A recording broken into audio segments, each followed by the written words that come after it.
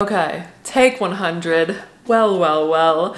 Hello everyone. I'm gonna skip all the nonsense chit chat and I'm just gonna get right into it. About a month ago, I looked at myself in the mirror and I was like, Morgan, it is time to fall down. And I'm going to give myself a month to fall down, to be down, to feel the down. I was going to take a full break until 1, I was feeling like myself again, and 2, I'd made a proper decision. Because I wanted to show you the decision and not just tell you about the decision. So here I am today. I have been moving all day into my new apartment in Denver, but I'm also gonna give you a little recap of the past 30 days. One of my favorite sponsors of all time, and someone who has supported my channel through the ins and the outs and every 100 moves, Kenzie is going to be sponsoring this vlog. I am now a bitch with a write out calendar. Like, I open this up every single morning and I force myself to write down the things that I have to accomplish that day. And you know, one of the things that I write down every single week is that I gotta pull out my little Kenzie laser hair removal device and I gotta get to zip, zapping, ass clapping. If you have watched my channel before, you know there is nothing I love more on God's green earth than to be a soft, sleek, hairless, little saucy minx. I don't want to see a single prickle. This is the Kenzie multifunction premium handset. The box comes with the sleek, stunning, easy to take with you, easy to pack and go handset, and it also comes with a super duper long power cord. So if you are a girl, gay, or they that prefers to have your body hair annihilated, this is just a very simple, easy, effective way of removing your hair at home. It is time saving, it is cost saving, easy to use, guaranteed results, and the best part of it all is that it's something that you can do at home, so you don't have to risk someone, you know, looking at your Vegas party, looking at your lady bits, looking at your hoo-ha inside and out. This is just something that you are the only person that has to be, you know, in and out the cracks and crevices, knowing what you're doing. Specifically, the Kenzie multifunction IPL handset has different wavelengths that can help you target different skin conditions. This can help reduce acne, this can help with hair removal, this can help with age spots, and it overall can rejuvenate your skin. Once you start using a Kenzie device, you can see results in as short as 2 to 3 weeks, and then you will see the full result in 12 weeks. Okay, so I'm gonna give you a little Kenzie light show while I tell you how this works. IPL, it means intense pulsed light, broad spectrum to treat a wider area faster. This is non-radiating. Basically what it does is convert light energy to heat to treat each specific area, and each attachment head will treat the specific area for their purpose. And I will tell you, the review from other people is that men are always like, how did you get like that? And I'm like, it's a secret. It's like the razoring, the plucking, the waxing, all of those things share one common ground, and it is a tiny little word called pain. Intense pain. I am not a person that needs to feel any more pain. Of course, I have a discount code for you. It is the same as always. It is MAV50, which stands for Morgan Adams Vlogs 50, and you can either go to the link that will be in my description below, or you can go to Kenzie's website, KENZZI.com, for $50 off of your Kenzie device, and all of you are going to be blown away by your silky smooth little bodies. Thank you so much to Kenzie for sponsoring my vlog and always being a supporter of my channel through the ups and the downs and the ins and the outs. I appreciate it so much. So I did actually go to DC. I had the most amazing time. The lady at the TSA pre-check patted down my weave.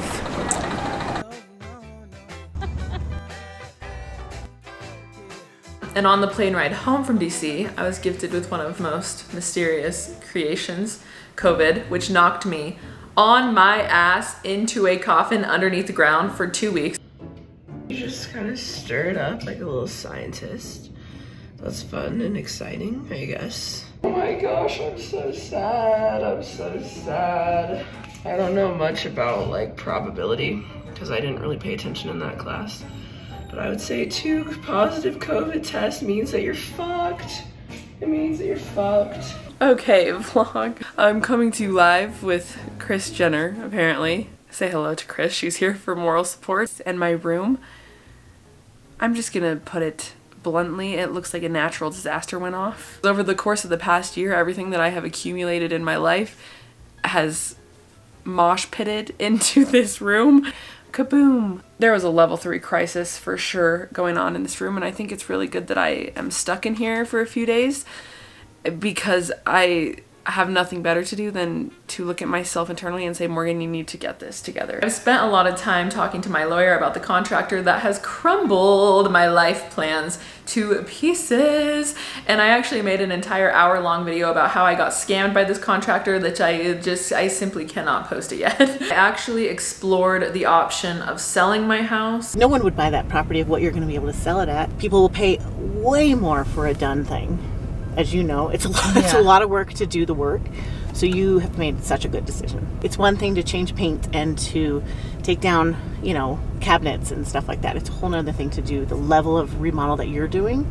Because I am so mentally sick and tired of 1, looking for a new contractor, 2, waiting for a building permit that I still do not have. What I'm curious to ask, do you think right now in the climate that we are in today, would it be wise for someone to buy a house such as the one that I purchased and plan on fully renovating it to live there in the near future? Yes. I would have you buy that today, a year ago, 5 years ago, 10 years from now, because sweat equity is valuable. It's a portion of your equity. So you're going to make money as a home appreciates, as you're paying off mortgages, as you have tax write-offs, and then you add that 4th element of sweat equity most people don't have because they're buying something that's just turnkey. You're gonna have so much more equity when you go to sell it because you've done all the improvements. What you bought, whether you bought a year ago or today, it's a good investment. Somewhere along the way, I started aggressively working out every day, and I also started going for walks every day where I also aggressively think, but we have to find healthy ways to process our emotion, kids, and that actually works really well. Oh my gosh, there's gonna be a subgroup of people that are punching the air at this one, but I got professionally diagnosed with ADHD, and everyone told me that like a long time ago, and I got really mad at everyone who told me that, and for that, I'm sorry. What else? What else? I spent a lot of time crying actual tears over what I am now calling my planning crisis, where all of my big, beautiful plans cracked and crumbled to pieces. Yeah. Things were going so well. Like, how did I get here?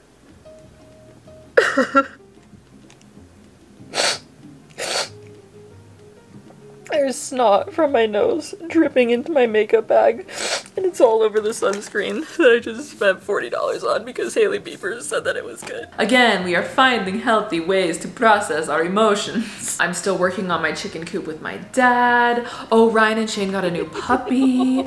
I rode a horse at some point, and now, present day, today, and I've been moving all day into my new apartment that I'm going to be living in for the next foreseeable future. I swear to God, I'm going to stop moving now. I'm done moving. This is my last moving video for the next at least year. I promise. I promise that this is my last moving video this year. Okay. What else do you need? Just your love and support. That's it? Yeah. Okay. Basically, the whole point of this is to work on a little less codependency, but I'm gonna need all of you guys to drive because I have a flat tire. I'm taking my most prized possession with me. Do you know where we're going? Yes, at Morgan's new apartment. Woo! And what's crossing the road up there? Am I seeing things? We're gonna give you all a little apartment tour, and then we're gonna go shopping because I gave away all my things from my last apartment that you actually needed for an apartment because I didn't think I would be getting an apartment anytime soon, so. I asked Grandma if she's ever told any of her boyfriends or husbands to F off, and what did you actually do? Through with jar pickles. He came home and said something to me about what in the heck have I been doing all day. And I was trying to fix dinner, and I had this pickle jar in my hand. And it made me so mad that I threw it. At him? Yep. At his head? Yep. I don't know if I hit him, I can't remember. The only bad word I use is shit. I got my toilet paper. my gosh, I was gonna tell you to do that and you just did it by yourself. I sent her out here with no direction and she just knew what to do. This is the chapter of my life where I leave the nest for the 6th time. Come in, come in, come in, come in, come in. We have mom filming for us, just so you know. Just so you don't think it's some creepy random man filming my videos for my OnlyFans. It's not. So, we have a little kitchen. Come in, come in, come in, come in. Okay. I've never had one of these. I'm wondering if this is pet friendly. Last time I lived in an apartment, I got the cat and I didn't tell the landlord, and then I got a really aggressive phone call from the landlord that said, hey, little Miss Lady, I found out that you have a cat from your YouTubes. And that has been kind of the downfall of my existence, is that every time you try to beat around the bush or finesse the system a little bit, all these men will call you and say, hey, I saw on your YouTubes that you're doing this. So now I just have to be an honest person all the time, which kind of sucks, but whatever. So this is a little oven. Climb in, Morgan. I have always been afraid of tanning beds because it gives me the same sort of appeal as an oven, and I feel like girls kind of just crawl in an oven and let themselves bake. And I feel like if I went to bake, I would get overcooked. Look at this. You want to see how good it works? Just don't break it. Oh my god, now we don't have a towel to clean it up. You just turn it on and you just go. Where the cat's This is decently compact. I don't want to say small, it's compact. It's like 750 square feet. We're warm and cozy in here. But for what they did with the actual space, I feel like they did a decently good job because there's a lot of drawers. Look at these cabinets. Yeah. There's even a pantry. You would be in disbelief of how many apartments and houses and places that you can live don't come with a pantry, like most. So I was impressed by the pantry. Keep coming, keep coming. We have a refrigerator and this fancy little drawer. What if you opened it and there was something like a dead body? You think a dead body would fit in there? I kind of was up all night listening to crime. Nice little lights that are perfect for ASMR tapping. This is where we'll hang out if you ever want to have a scandalous night out. This is the bathroom. She'll still come to our house 5 days a week, and she'll leave with, I forgot this. You know, it'll be Tide Pods, toilet paper, kitty litter. That might be true. And then we come over here. This is my cute bedroom. I love this. I can sit up here, I can patrol the traffic, I can make sure there's no crime. I feel like this is somewhere that like Spider-Man would live, and he would watch out over the city, and if something went wrong, he would start swinging around to all these places.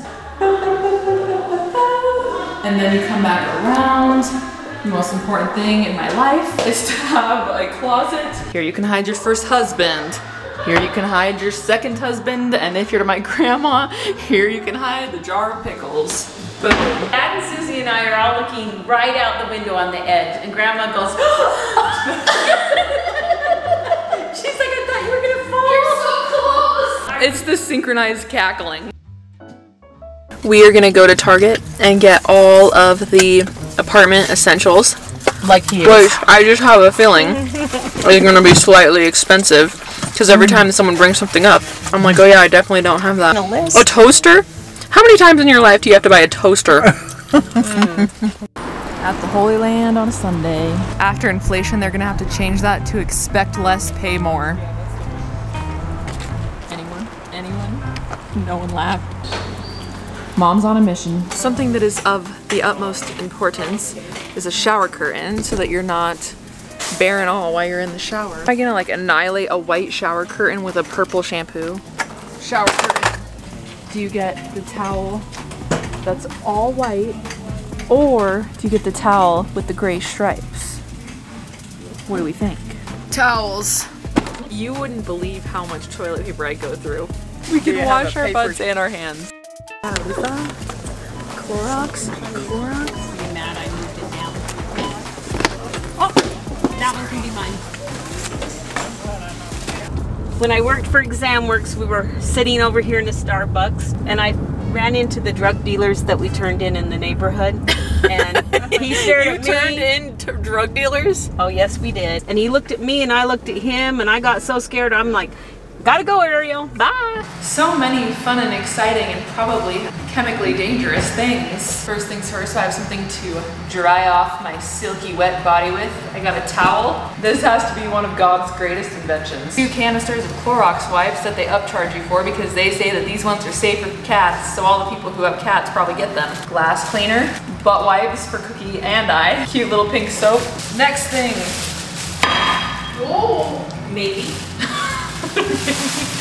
Susie picked this out. So it's a sink caddy, little spoon and spatula set for all of the cooking that I probably won't do. Swiffer dusters specifically for pets. Shower liner. I've always said that this is like the underwear for the shower. It's for any leaky liquids. Lint roller, dishwasher pods. Pizza cutter, trash bags. I saw a guy that does cleaning dead bodies up on TikTok and he uses the Scrub Daddy. Now I also need the Scrub Daddy for various things. Disinfecting mist. Scrub Mommy. The greatest breakfast of the Vine era. Tide Pod. Ooh, little itty bitty feeding bowls for Cookie. Oh, we also got the Brita, but it's broken in the back, so. And you can find it on my mom's Amazon store. There is nothing more offensive to me than a towel that won't wrap around your entire body. I want to be able to wrap it above like a little kid at the pool. This is my favorite. When I get sad, I sometimes will just... paper towels.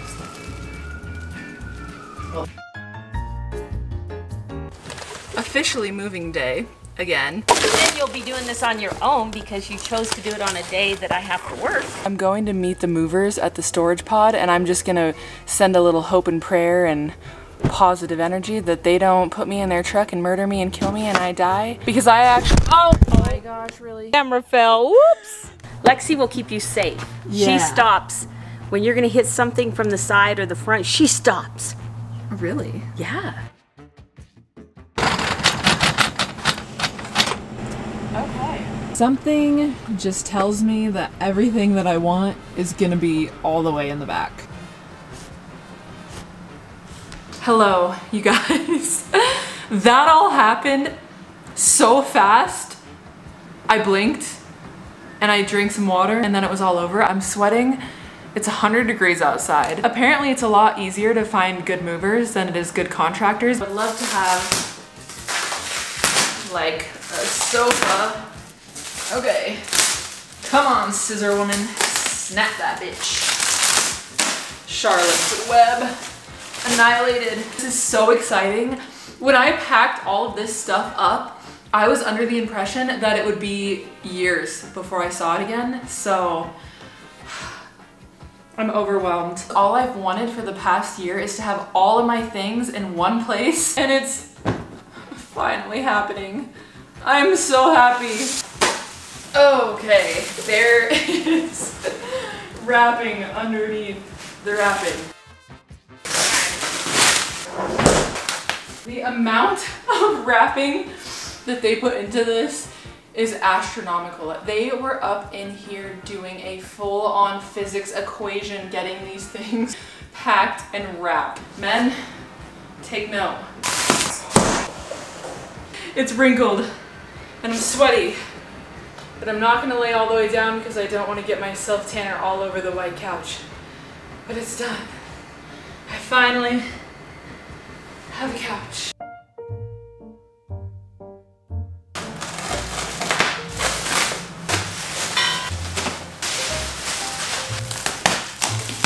Okay.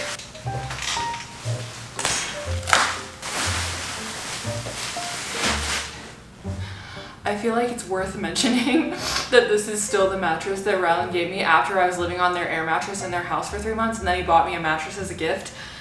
Yeah, I still have the same mattress. You know what I would stand behind that one of the most impressive things about a straight man is when they have an actual bed frame. You would not believe the amount of men that I know that just have a mattress, like not even a box spring. They just have a mattress slapped on the floor, like a piece of fucking bread on the ground. Slap their mattress on the floor, put a Yankee candle in their room, and they call it a bedroom. I don't know if that exposes more about me as a person, that I have frequented people with a mattress on the floor, or if I'm just very easy to impress, and if a man has a bed frame, I'm like blown away to Mars. This box literally just has blankets. box is all books that I don't exactly know what to do with yet.